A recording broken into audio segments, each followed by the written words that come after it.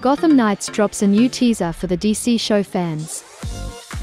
The CW has a history of punching above its weight in superhero shows, and the network is currently hoping for another hit with Gotham Knights. Billed as a fresh take on the Gotham City mythos that'll stand apart from the long-running Arrowverse, the premise is that Bruce Wayne has been murdered, and his rebellious adopted son ends up joining forces with the children of his rogues gallery to bring order to the mean streets. The premiere is 2 months away, and to get the hype machine moving, a new teaser trailer has arrived showing some dark, rainy, and very moody action. Fans seem unconvinced. We've had years of Batman TV shows without the hero himself actually being present, and yet another universe where something has happened to the Dark Knight with younger characters are trying to fill the void feels a teeny bit played out. As such, many are calling this a flop before a single minute airs.